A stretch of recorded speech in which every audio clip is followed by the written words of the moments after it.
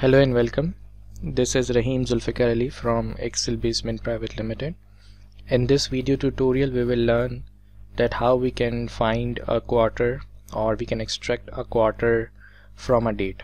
So let's learn one of the method by formula. So let me explain you step by step in a separate or a helper column, and then we will execute that solution in one specific column altogether. So let's say if I want to extract from these dates the number of the month, so we have available function in Excel which is equals to month, and we will just give a cell reference where we have the date.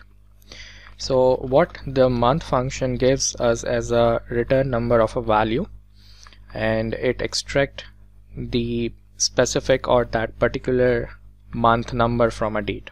Okay, so now here you can see that we have dates starting from 1st January 2021 till December 1st 2021. So we have altogether all 12 months of 2021 calendar.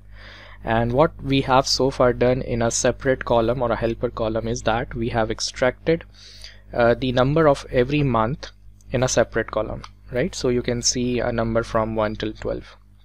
Now you know that in each quarter there are 3 months. So quarter is being formed having 3 months in it, right? So the first quarter has 3 months, the second quarter has 3 months, and so on. So for instance, if I say that divide that specific month number by 3, you will get another number, right? And the same logic I will apply in the whole column. So now you can see that when I divide a month number by 3, because we know that every quarter consists of 3 months. So at the third month it gives me a return value that is 1. At the 6th month of the year it returns 2, and 9th month it gives me 3, and so on. In the last quarter, the last month of the year, it gives me 4. Now what if I make this decimal numbers and I do rounding upward so that it can be converted, but it would not be more than this particular number at the end of third month. So if I do a rounding up of 1.3, it can be 2, 1.6 it should be 2, and at the 6th month it's definitely 2. Similarly, if I do a round up of this 2.3 number by using the round up function, it will go till 3. Again, for the 8th month 2.6, it will go to 3, right? So let me demonstrate you. So if I say round up this number which is in D3, and we don't want num digits, so I will put 0 here and bracket close. So now you can see that we got 1 1 1, right, for the first quarter, 2 2 2 for the second quarter, and for third quarter and fourth quarter.